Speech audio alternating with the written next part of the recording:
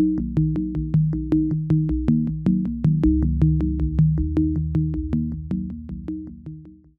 folks, my name is Ming Yao and I'm with Singularity Engineering. Today I want to talk about calculating heat transfer coefficients. With many flow models, it's useful to have a heat transfer coefficient to model the flow of air over an object. But obviously this value changes depending on the speed of the air as well as the geometry. And sometimes I want to do a quick model on a conduction-based analysis, but I want to get a good estimate for heat transfer coefficient. So today we'll go through a quick exercise to figure out how to do that. In fact, we'll explore all types of fin heat sinks. So here I have a little segment of a model. You can imagine both of these two surfaces are symmetry planes. So in fact, we have many repeating sections of fin heat sink. And we're going to parameterize this model. So I'm going to specify a pull operation on this and specify the distance to the other side. So my air gap, maybe a half of my air gap, is 4 millimeters. So I'll change this to air gap. Oops.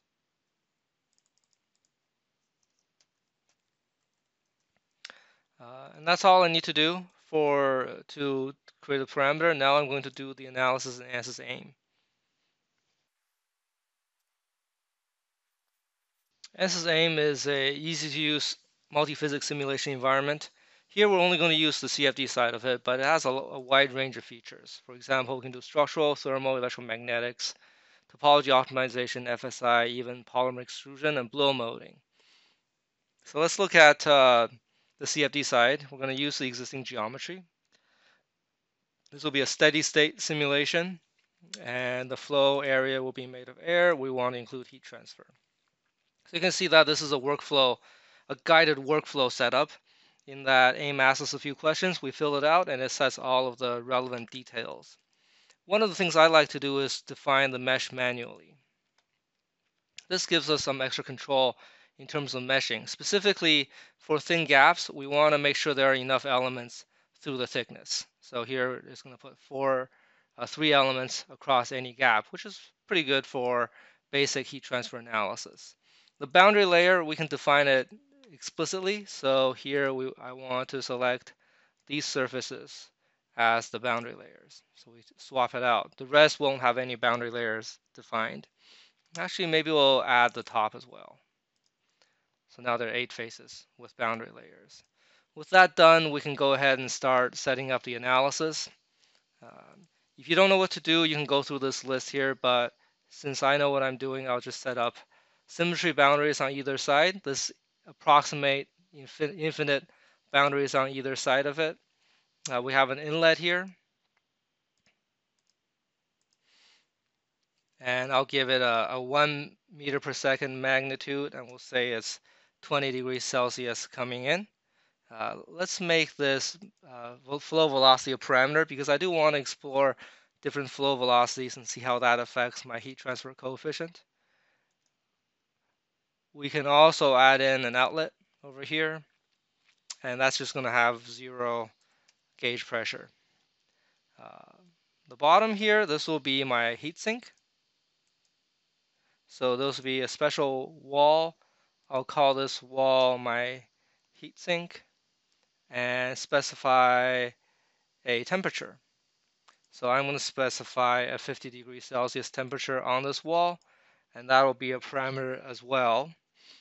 Finally, if I go back to my geometry import here, let's import the geometry again, but this time I want to bring in all of the parameters. This dimension key here removes some of the parameters. So here now I have the air gap as a parameter. I want to make this parametric as well. So let's go ahead and run my simulation.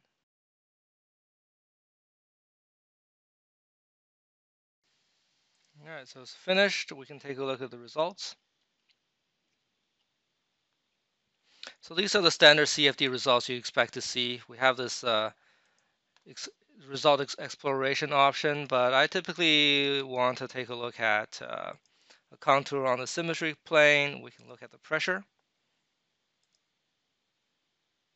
So that's our pressure. You can see that we do resolve the boundary layers nicely. Let's take a look at the temperature. And this is what you expect, a little hot region, and then the rest of the heat getting blown away here. And we can also do some quantitative post-processing. So I'm going to look for a calculated value, user-defined functions, and I can just put in an expression to calculate the average. I'm going to do a surface heat flux across the heatsink, calculate the average of that, divided by the temperature, average temperature across the heatsink minus the inlet temperature of 20 C,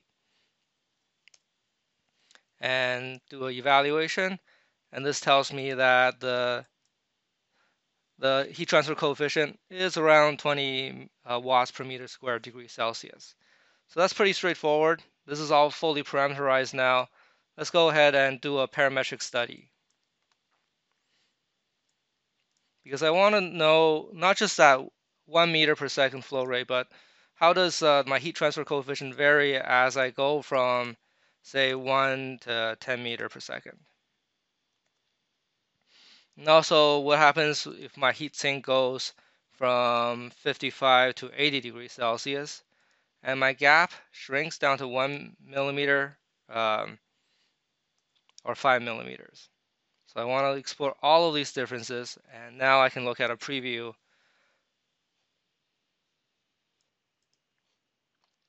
So now I can go ahead and run through the simulation. I realized that in my original analysis, I didn't specify how many processors to use. So I'm going to use 4 processors to run these simulations. And that's going to result in a faster result, faster simulation. Okay, so let's go ahead and update my parametric analysis.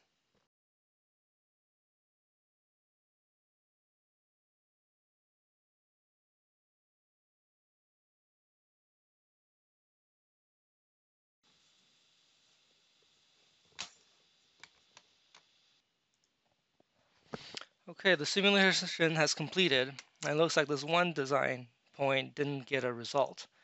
If we go to the parameter set over here, we can see that it did create a result, but it wasn't fully converged.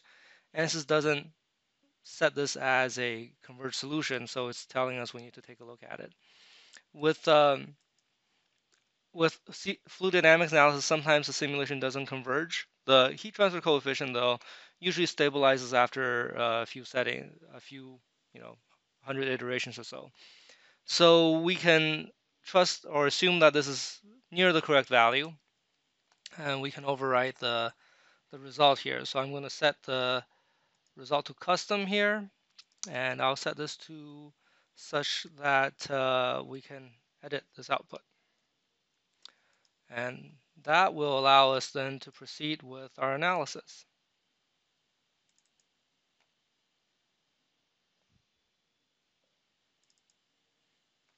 Okay, so we're going to assume that the simulation previously is accurate, and we're going to generate some response surfaces based on the results from the previous analysis. Response surface uses a genetic algorithm to figure out how all of our parameters are influenced by other parameters. We can, for example, take a look at a 3D chart of inlet velocity and say the size of the gap and the heat transfer coefficient. It lets us look at things like sensitivity curves and local sensitivity of the data. We can also do an optimization. So this gives us some more quantitative results. We want maybe high heat transfer coefficient, and let's say minimize the inlet velocity. So some trade-offs here. There are a few different algorithms available for optimization. I'm just going to do a screening method because I really just want to look at the relative differences between the different inputs and outputs. So let's do an update here. It's going to grab 3,000 points off of my response surface and give us some estimate of how the heat transfer coefficient changes as a function of inlet velocity or heat sink. So we can look at the trade-off plot here. You can see that inlet velocity is on the y-axis and heat transfer coefficient is on the x-axis. So if I have around 1 meter per second inlet velocity, I have a certain spread of anywhere between maybe 18 to 27 for the heat transfer coefficient. And as I increase the velocity, it pretty much increases linearly. So this means that given a particular flow velocity, I can determine what the heat transfer coefficient is.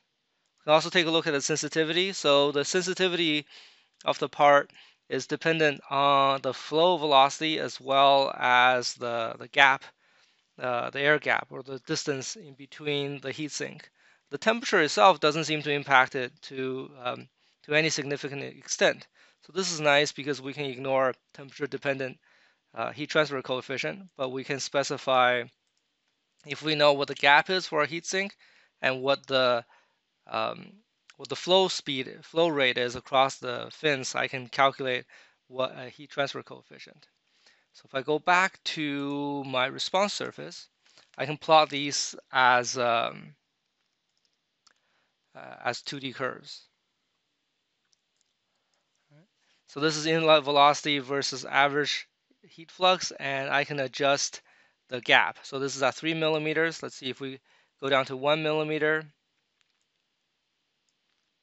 or 1.5. Let's go all the way down to 1. We get a particular curve, and as we go up to 10, our heat transfer coefficient drops. So when you have very big gaps, the heat transfer coefficient tend to drop. And when you have very small gaps, they tend to rise. But obviously, you're using more material at this point. We can export this data as a FMU, functional mockup unit. You can then use a variety of tools to pull data from this for design purposes and such. So this is a quick analysis of our heatsink. You can see that we did a periodic sector or symmetric sector for the heatsink. We modeled just a single component. We're able to use the ANSYS Discovery AIM to calculate the heat transfer coefficient using a user-defined expression. From this expression, we're able to do then a parametric analysis to look at the impact of both flow velocity as well as the size of the heatsink and the temperature of the heatsink to understand what the trade-offs are. And we determined from that data that the main trade-off is the main impact on my heat transfer coefficient is how dense the fin is as well as the inlet velocity. With this data, I can now do larger conduction-based thermal analysis without doing the full CFD analysis. And that obviously allows me to speed up my simulation a great deal. So that's it for this presentation. If you like it, please like our video. If you have more questions, contact us at singularityeng.com, and have a great day.